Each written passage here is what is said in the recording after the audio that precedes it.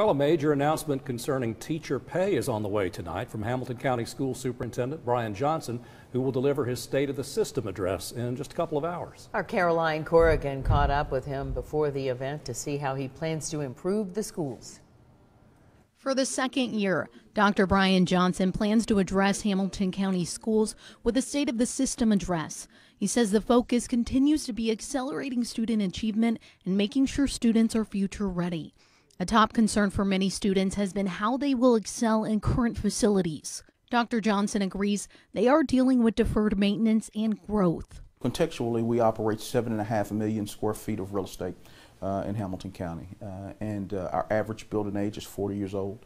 Over the past couple of decades, really about 40 cents a square foot has been appropriated, about $3 to $4 million. The national standard says there should be somewhere between $2.50 and $3 a square foot appropriated for deferred maintenance.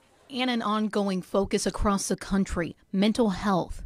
Dr. Johnson says it's a challenge for teachers in Hamilton County, and they're looking into several ways they can better assist students. We'll continue to look at counselors. We'll continue to look at social workers. We'll continue to look at how we support parents with supporting their children, whether it's through a parent university.